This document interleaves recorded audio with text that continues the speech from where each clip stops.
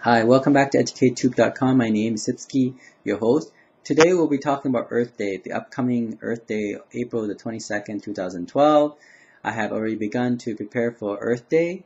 For example, I have a biofuel oil lamp set up outside, and is using the waste vegetable oil that I accumulated. So it will be light up, and I'll show you in a minute what I did. Okay. I also use alkaline battery, the one that my son and daughter use for their Wii games, and they're not using anymore. I use it to recharge the Solarlight outside, and I'll show you that as well. So these are some of the very simple things that you could do. And in fact, there's another video that I actually did germinating fresh pepper seeds using 8 carton as a greenhouse germinating pot.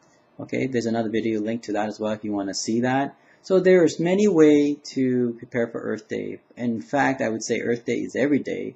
You don't need to be environmentalist to be doing Earth Day. In fact, labeling yourself an environmentalist and not doing the minimal work is actually counterproductive.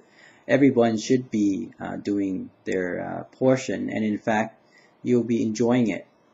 All right, so I don't see the big deal Earth Day. In fact, it should be implemented every day. And it's actually part of life, and in fact very efficient, and I don't see why people would not even do it. It saved me a lot of money, it saved me a lot of time, and I enjoy doing it. Alright, so I'll see you soon. So watch the video on the 3 things that actually prepare for Earth Day. Alright, I'll see you soon.